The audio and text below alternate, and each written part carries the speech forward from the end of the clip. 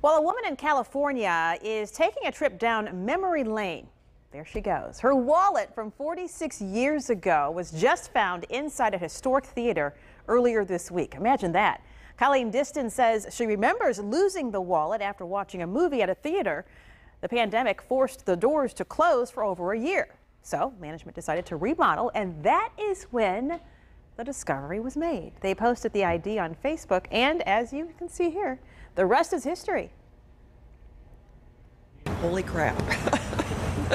It's hard to explain the feeling that I had because it's kind of an emotional one and an excitement one. It's amazing. I'm so glad she found that. To see all those memories from that long ago. I just really want to say thank you for kindness, just to reach out to me. Inside the wallet was pictures from Colleen's mom, her friends from high school, her old poetry, a Grateful Dead concert ticket for only $5. $5? I know. Wow.